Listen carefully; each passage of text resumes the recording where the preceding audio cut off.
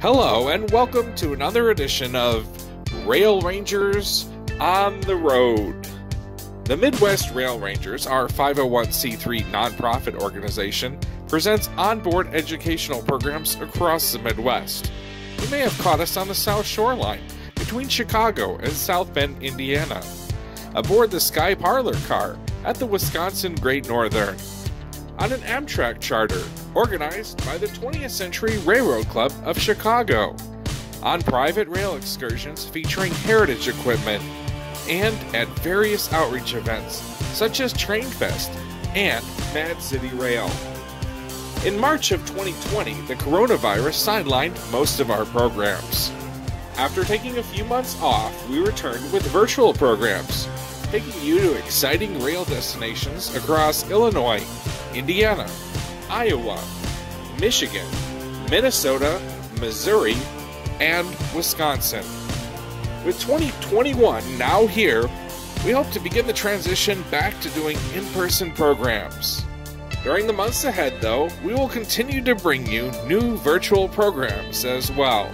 So sit back and relax and enjoy another edition of Rail Rangers on the Road.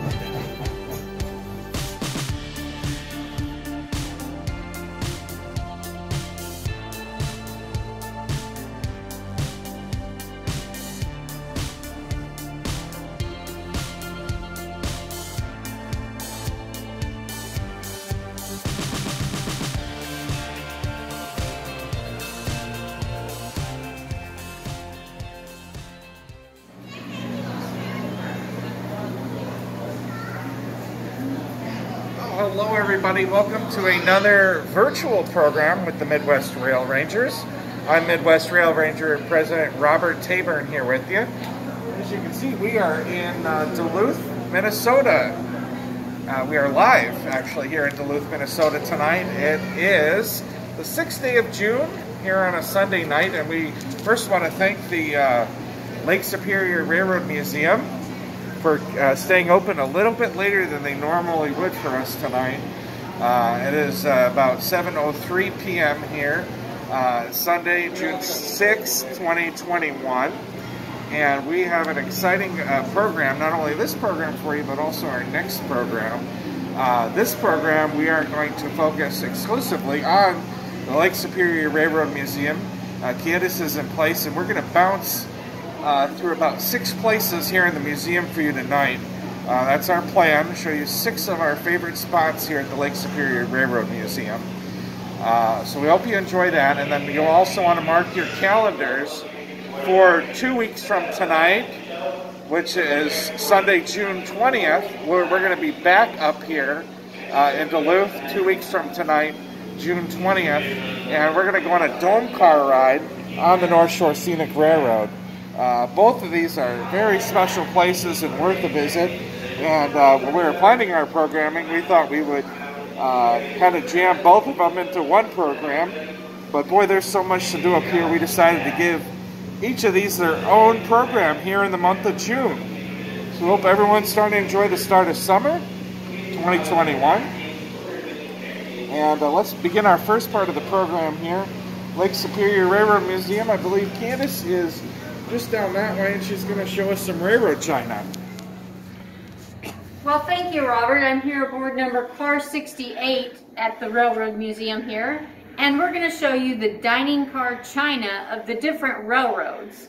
So here we have Wayne, the Elgin, Juliet, and Eastern. We have the Illinois Central. That's a very pretty, the coral is very pretty. The Chicago Northwestern down here, you got the one with the 400 on the plate back there. And the Wild Rose pattern.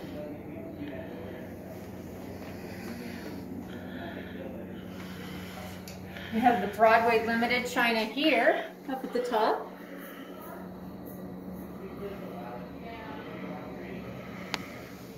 The next one is the Pennsylvania Railroad. And you see that they actually have their logo on their china. New York Central.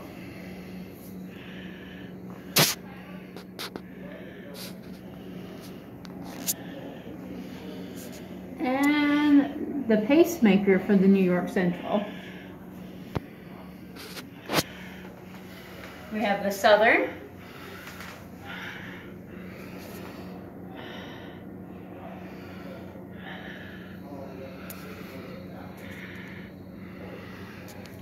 The Minneapolis St. Paul and Sault Ste. Marie and the Soo line right here. You've got the Soo line engine, steam engine in the back there you saw.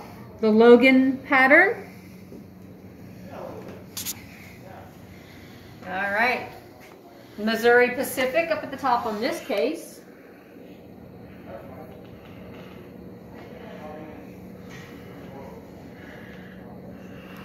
Oh, and look at this beautiful china here. This is the Atchison, Topeka, and the Santa Fe china.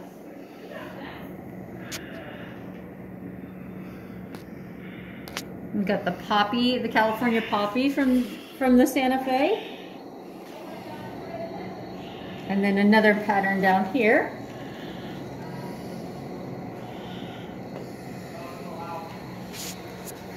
Southern Pacific up at the top here. We got a plate there with the Alamo on it. That's pretty cool. Western Pacific and then Southern Pacific.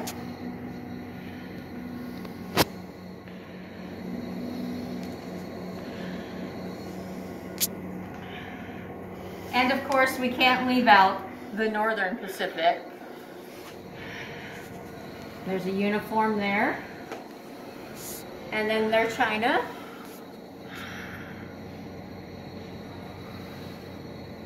Theirs wasn't as much detailed as the other ones, I'm starting to notice.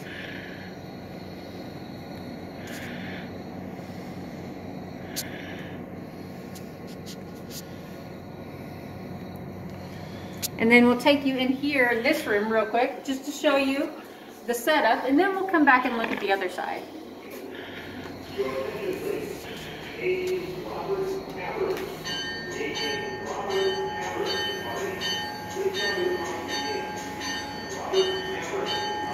So here's the setup.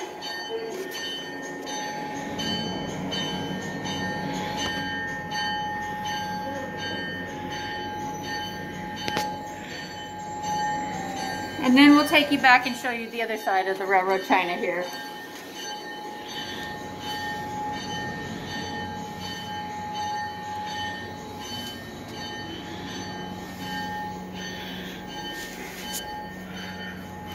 Union Pacific. This is the historical 1927 to 1949 china here on the end.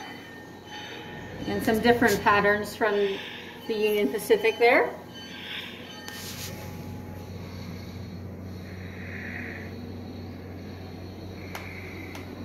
A few more from the UP.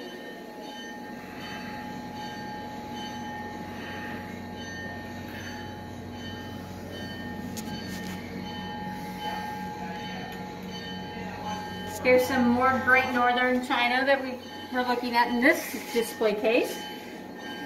And that one's pretty. I like the mountains in the background there.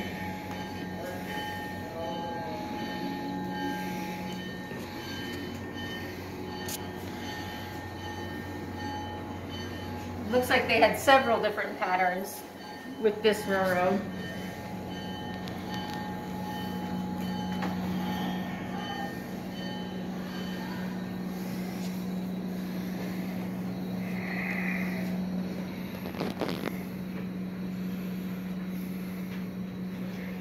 And of course, Robert's favorite, the Milwaukee Road china, the Trumpeter Swan.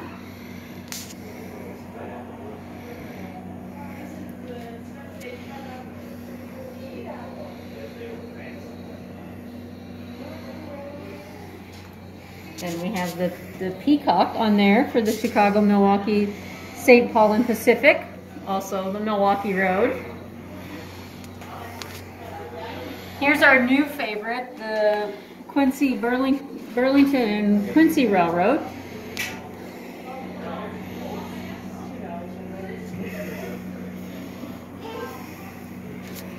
Here's the Aristocrat pattern.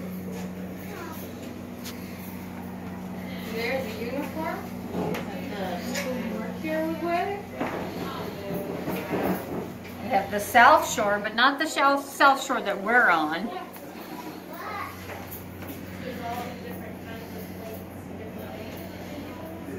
And then you'll toss it to me. Menu, how about menu for kids at the Great Northern Book.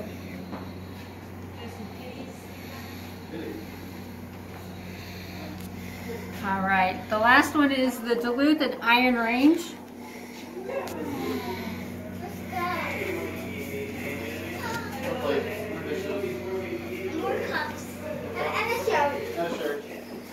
That was the uniform, the workers' uniform.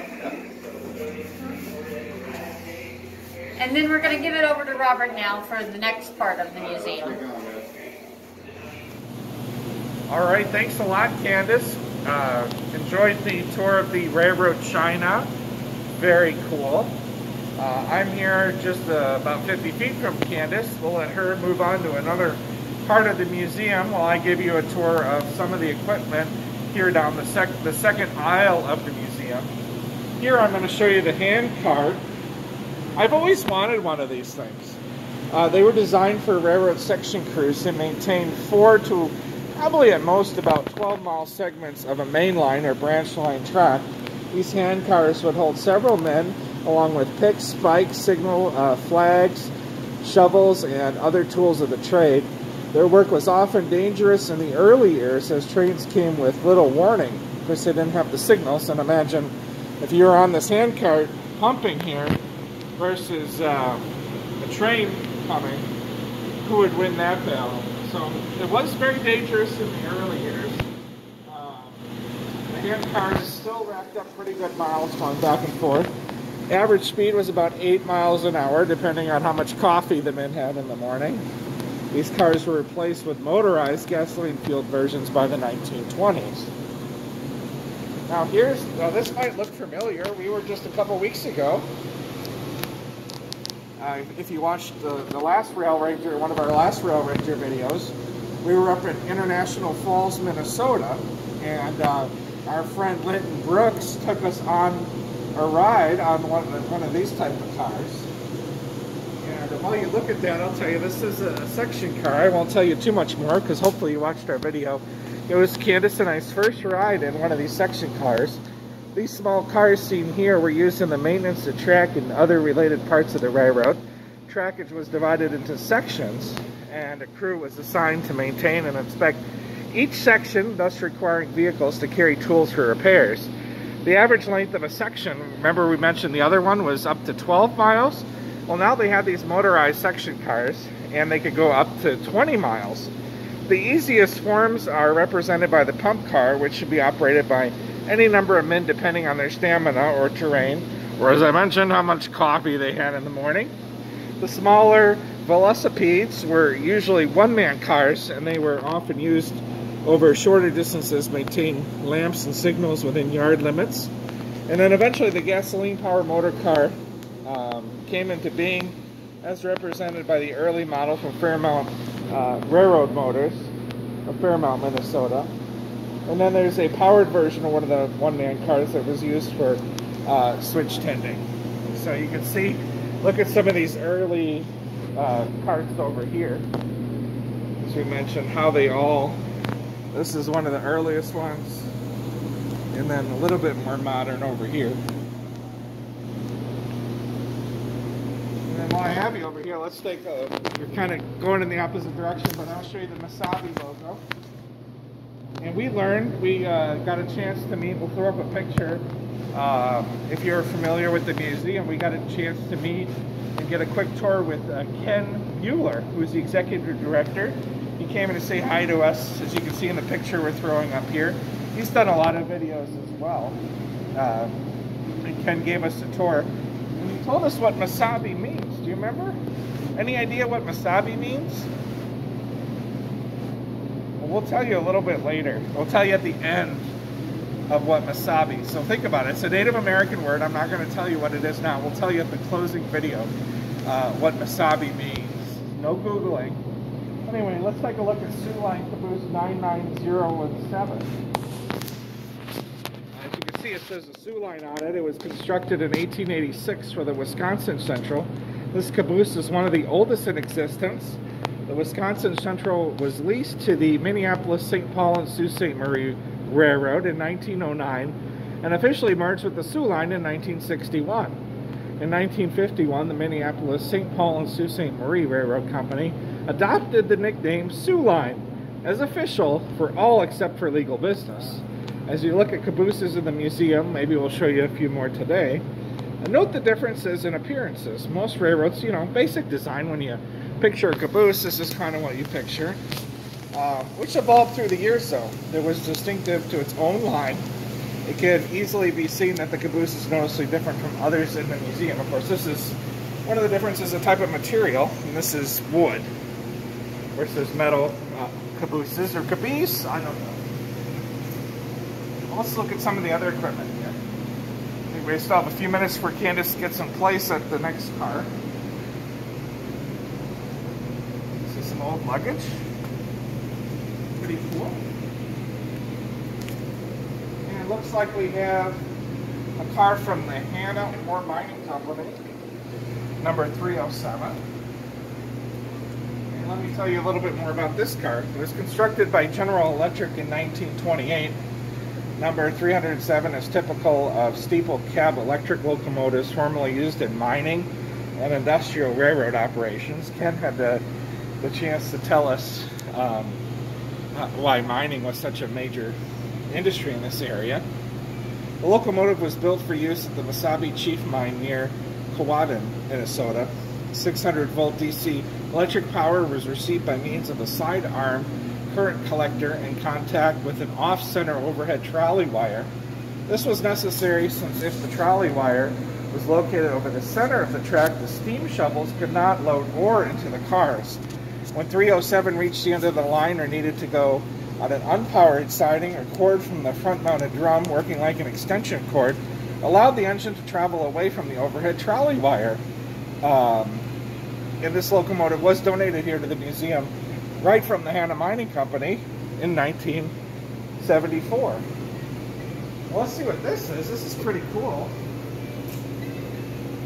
That is one big hook. Look at that. Any idea what this is? This is a Northern Pacific steam power record, number 38. You can see by the hook. This was constructed in 1913 by the Industrial Works at Bay City, Michigan. One of the few steam-powered wrecking cranes now in existence, number 38, is very unique. Most wreckers of its vintage were scrapped or converted to diesel. With the 75-ton lifting capacity, the wrecker is quite small. Most modern railroad wreckers were built with 160 to 100 or 300-ton capacity. Wreckers were taken to the site of a derailment and were used to pick up cars and engines and place them back on the track. So yeah, if you had Candace driving a locomotive, I bet you need one of these. Most wreckers of this style, whether steam or diesel powered, are now considered obsolete. Railroads prefer wreckers that can travel on highways as well as the rail to give them more flexibility when you look at derailments. Hyman Michaels Company of Duluth donated number 38 to the museum in 1976, and restoration was performed by the Duluth, Winnipeg, and Pacific Railroad at its Virginia, Minnesota shops. Well, let me show you just two more. Show you a couple more things real quick. Down the second center aisle. These are some railroad batteries. Kind of an exhibit about the batteries. The batteries, as you can see, all the batteries supply direct current. And this gives you an idea. Think of your battery in your car compared to what these are.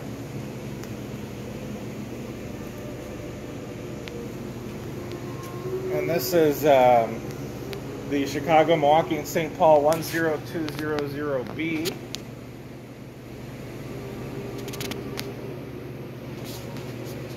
And General Electric. Pretty cool. Do we want to go up in the cab? Why not? Get some hand sanitizer here. Let's take you up in the cab.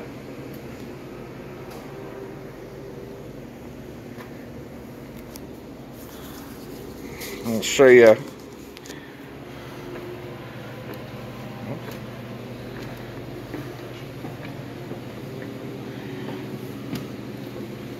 You gotta watch your head here if you're coming up. We'll show you here.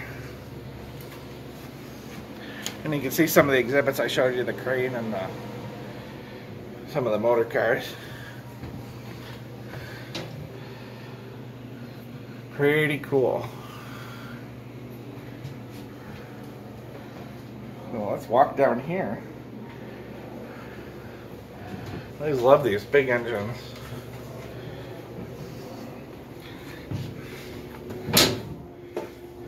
They're tight quarters, that's for sure.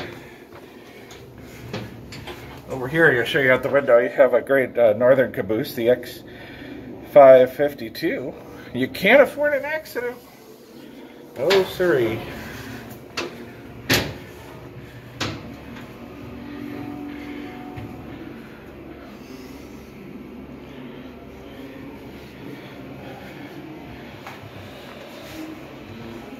Pretty cool. Well, I just got a message that Candace is ready for her next exhibit. We gave her enough time, showed you some stuff.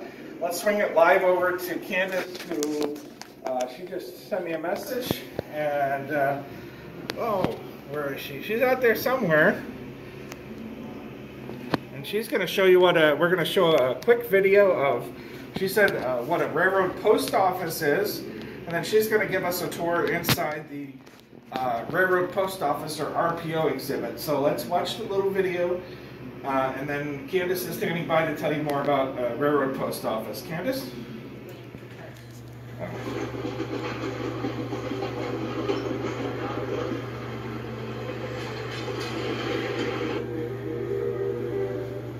Mail by rail helps tie together the business economy, the free press, and the human relations of this great country.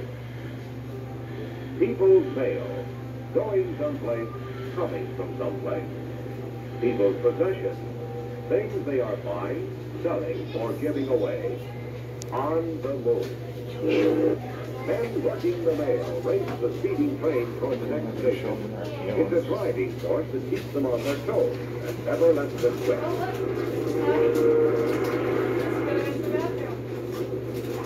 Now watch how they catch mail on the fly with the help of a mail messenger.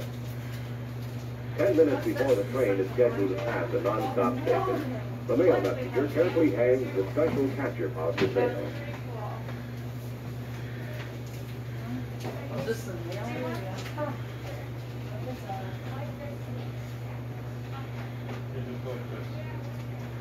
After it is securely fastened, top and bottom, he steps aside and waits nearby to witness the catch and receive any mail which may be thrown off.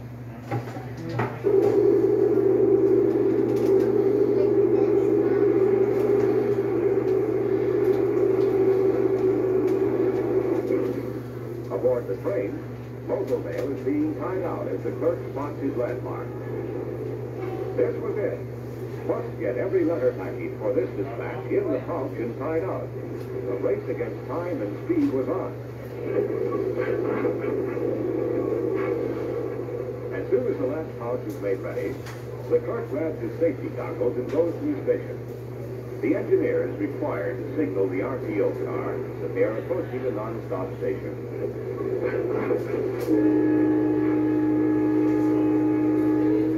And a dramatic moment is at hand.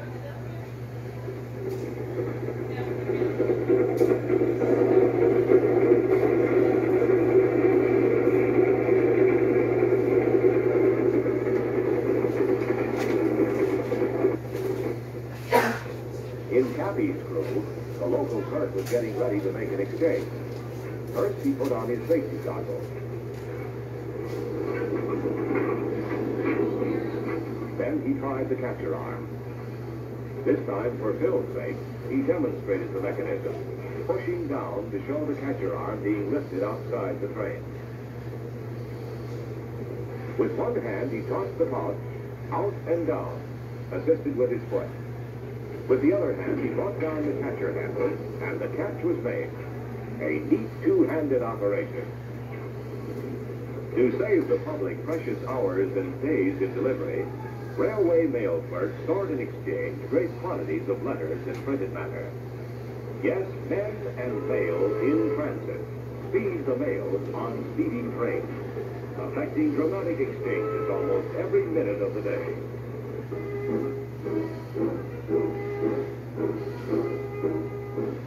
These, then, are your postal transportation clerks in action, whose efforts and sacrifice speed onward the vital correspondence of our great nation from darkness, deluge, or disaster.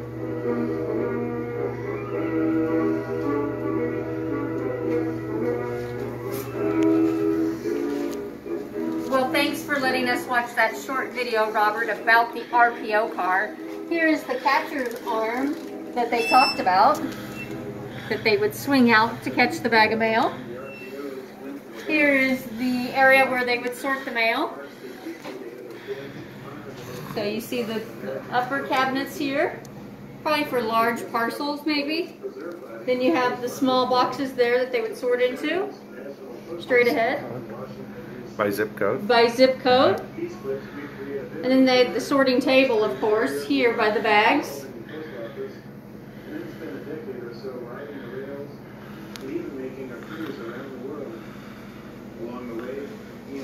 And this is an ex-Northern Pacific RPO. So thanks for joining us. We're going to join Robert in another part of the museum, and he's going to give you some more information about some of his favorite exhibits here. All right, thanks a lot, Candace. I appreciate that. And we are not too far from you. Hope everybody learned a little bit about railroad post offices. And we are going to take a look here at this old historic steam locomotive, which is definitely one of the showpieces of the museum up here in Duluth. And we hope everybody comes up here and checks this really cool out. You can see there's the builder's plate. Look at that, 1861, which is the start of the Civil War. That is an old locomotive. The William Crooks. If you've ever been up here, I'm sure you've seen this on display. But we could not do a... This is one of our pieces that we're doing today. Beautiful. So let me tell you a little history here. The St. Paul and Pacific was the first railroad in Minnesota, and the William Crooks was the first steam locomotive to run in the entire state. So you're definitely looking at a piece of history here. Eventually, the St. Paul and Pacific became the St. Paul, Minneapolis, and Manitoba Railroad in 1879, and in 1890, part of the Great Northern Railroad. The locomotive that we're looking at this evening was constructed by New Jersey Locomotive and Machine Company of Paterson, New Jersey, and is named for William Crooks. He was the chief mechanical engineer of the St. Paul and Pacific and colonel of the 6th Regiment Minnesota Volunteers when we mentioned the Civil War. Well, there you go. He was also in the fought for the Union. The William Crooks arrived in St. Paul by steamboat on September 9th, 1861. On June 28th, 1862, the locomotive was hauled by the historic first trainload of passengers here in Minnesota, a distance of 10 miles between St. Paul and St. Anthony, where St. Anthony is now called Minneapolis. Regular service between St. Paul and St. Anthony, again now known as Minneapolis, began on July 2nd, 1862. One of the few remaining locomotives of the Civil War period, the Crooks was retired from active service around the turn of the century. In its heyday, the locomotive handled Empire-built James J. Hill's private trains, as well as regular passenger trains of the period. The engine weighs 28 tons, or 51 tons with the tender, and is 50 feet, 8 1/4 inches long. The Crooks was built as a wood burner. In recent times, the Crook traveled under its own steam to Chicago and the New York World's Fairs. Its last trip under steam was to the Railroad Fair in Chicago in 1948. The locomotive was donated to the Minnesota Historical Society by the Great Northern Railway and has been here in Duluth since May of 1975. A very beautiful and very historic piece. You can get another shot of the builder plate there. Well, let's see what else is down here real quick. So a lot of historic, if you ever get a chance, they have some model railroad displays here for you. Some other historical displays. This is the, you know, the action of compressing air up to 130 pounds makes it hot, about 350 degrees in a hard-working compressor. Therefore, the air first passes through pipes, cooling coils before going into the storage tanks. If hot air gets into the actual braking system and then cools down, dropping the pressure, it could cause the brakes to apply on their own, since in railroad braking systems, it is a drop, not a rise, but a drop in pressure in the air brake line that causes the brakes to apply using air that is stored on each car. And we'll show you one more car. This is, I have to put this one up here because this is car number 1. And I was walking through the museum, this kind of caught my attention. Being car number 1, you know it's historic. This is one of the first passenger cars of the St. Paul and Pacific. The number 1 is a coach baggage combine. A little over half the car length is a baggage area, and the rest has 18 coach seats in it. The car is typical of the coach building style of the era. Again, this is 1862. So, kind of the same area, same era as the William Crookes coach number 1 from 1862. Note that even part of the truck frames are made from wooden timbers. Obviously, it's relatively rare. Heat in the car was provided by a coal stove, Ken Bueller told us. Cooling came only from open windows and ventilators in the roof, a method that allowed a great deal of dust to enter the car. The dirt, smoke, and cinders were the bane of travelers during hot weather. The seats are simple metal frames, and the cushions are horsehair, padded and covered in leather. Note the car has a simple arched roof. The compartment under the car was used to carry tools. I'm going to take a look at that. So pretty cool. I'm thinking this has been around from the Civil War. So definitely worth the chance if you're anywhere near Duluth or even the Twin Cities to come up here. And there's car number 3 attached to it. So definitely lots of history, lots of cool things to see here at the museum in Duluth. But we're not done yet. We still have 2 more segments before we wrap it up tonight.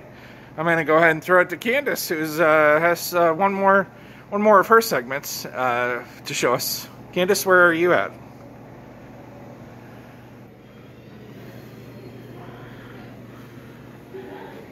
Well, you found me. I'm right here at the caboose, because, you know, we all have to see our cabooses. Yeah, okay. This caboose was built for the DW&P, the Duluth, Winnipeg, and Pacific. Its car number 76932 was built in 1911 and represents the standard design for this railroad. It was built by the Canadian National Railway, and it is also a wooden caboose. Wood. Knock on wood. This caboose came from an era when cabooses were usually assigned to the crew. Thus it became a home away from home. Crews would eat, sleep on the cabooses since this was the most convenient way to deal with their needs. The caboose was also a rolling office for the conductor, who would use the desk to take care of the waybills and other paperwork associated with the train's movement. This caboose was donated to the museum in 1974. And now let's take you aboard for the look at the inside of the caboose.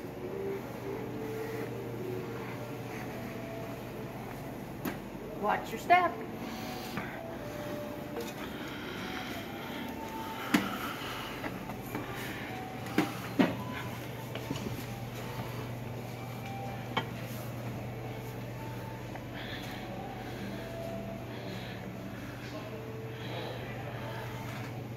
Well, welcome aboard, everyone.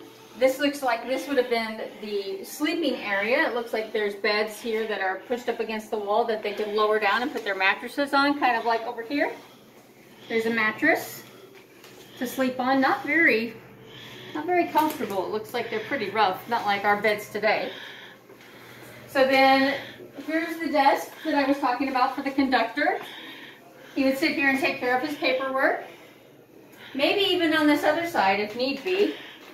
Looks like there's some little office stuff here.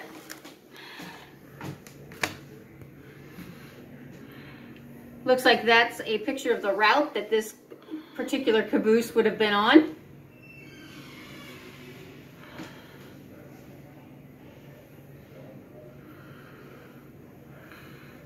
And they didn't have your standard electricity back in the day like we do now, so they lit everything by kerosene lamps. These actually say CN on them, so probably not original.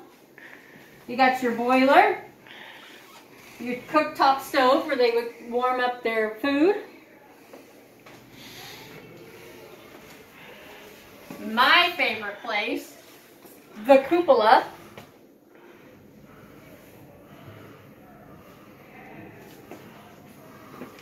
And then as we exit the caboose, we all know what this is, right?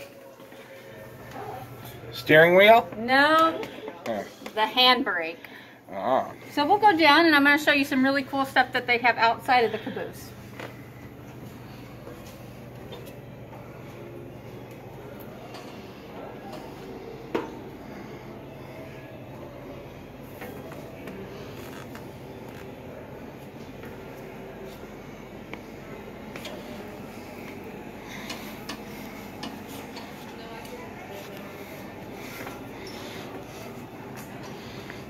All right, so we have this equipment here. Does anybody know what this might be? Well, the large component to the right is what passes for the caboose these days. It is mounted on the rear coupler of the last freight car on the train. Is that a Fred? The end of the train, or EOT, or FRED. Ah. Flashing rear end device. Devices come in many forms, but all provide a flashing red light to warn following trains. In addition, radio signals allow engine crew to make sure that there's power to the is proper brake pressure at the rear end of the train also. Another important safety feature with this new device is the ability to set the brakes from the rear using radio signals. This improvement was promoted by several runaway train accidents that could have been prevented. The control panel of these devices is mounted in the cab of the locomotive, and it gives air pressure readouts and has switches to signal the rear end components to release the air, which sets the brakes. So thank you for coming aboard the caboose with me today. We're going to go find Robert now and see what he's up to. Well, thanks a lot, Candace. Finding me, let me tell you folks, finding me, not always an easy thing.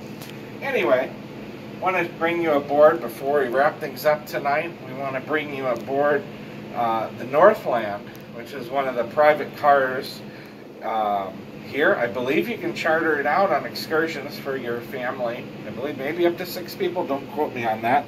But let's take a look. We'll put the camera right up against the glass and take a peek on the inside. Unfortunately, it's closed. This car was built by Pullman in 1916. Northland was the last of the Duluth-Mesabi and Northern Railways business cars, ordered by DM&N President William A. Nagano. The Northland replaced business car Mesabi, which we got to see a little bit earlier, which is being restored by the museum. The Northland is of all steel construction, including the interior bulkheads, which have been grained to look like rich mahogany wood. When the Duluth-Mesabi and Northern and Duluth and Iron Range, they merged in 1938, the car became the property of the new Duluth-Mesabi and Iron Range Railroad. The car measures 82 feet long and weighs roughly 100 tons. It is essentially the same today as it was when it first was put into service. There were a few modifications have been made. Roller bearing journals were added in 1949. ice-activated air conditioning and a propane generator were installed in 1950, and a propane-fired hot water boiler was installed in 1988. Numerous improvements have been made to the original 32-volt DC electric system. Car Northland was added to the National Register of Historic Places in 1978. So one of the few, I guess, rolling pieces. The Northland has been in continuous service since the construction and has hosted many notable passengers, including King Olaf of Norway. No, not the snowman from Frozen. King Olaf of Norway. And President Calvin Coolidge, who was president during the 1920s. The car appears in the role of James J. Hill's Great Northern Railway private car in the film Iron Will, which was filmed in and around Duluth during the winter of 1992 into January of 1993. The museum purchased the Northland and its companion car, W-24, from the Duluth, Mesabi, and Iron Drain Railroad in July of 2003. So it's been here about 18 years now. Still in operations, it's used for special events. And we mentioned that you can charter it as well.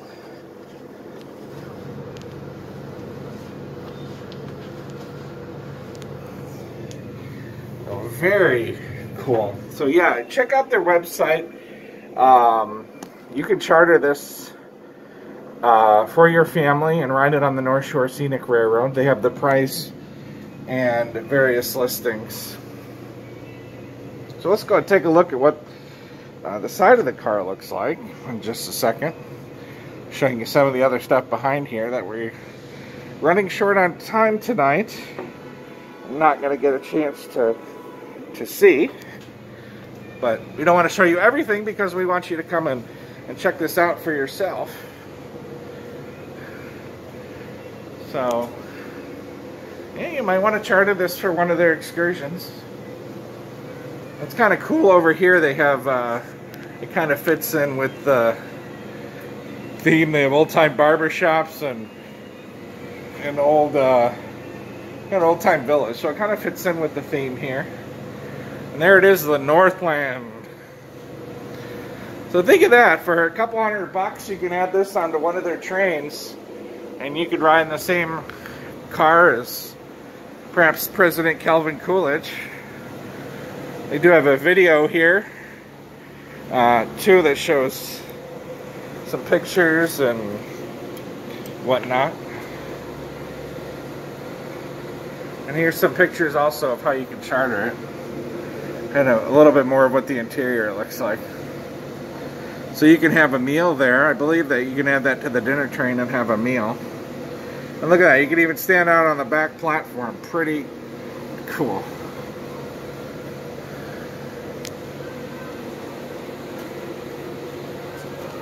And there's the other side of it here. So it's just kind of cool. They have barn doors where, so if someone does charter the car and it's going to go out on one of the excursions, you just open the doors and they have a switcher engine come and take the car, and they add it onto the train as part of the package costs. Well, we hope you enjoyed the tour of the museum. I'm going to send it to Candace, who's going to wrap up this segment. It's been good to see you. And Candace will tell you about our next program that we have coming up in 2 weeks from today, which is the second part of the Railroad Museum, but she'll tell you more about that. Candace? Well, thank you very much, Robert, for that wonderful tour of the Northland car that you can charter out from this railroad and put on the end of their excursion trains. We'd like to thank you for joining us. Join us in 2 weeks, June 20th, for our next virtual program. It's a ride on their North Shore Scenic Railroad. You can buy this book for $15. It's got great information about the railroad. We're here with the 2435 and the Minnetonka steam engine. So please join us June 20th for the ride aboard the North Shore Scenic Railroad.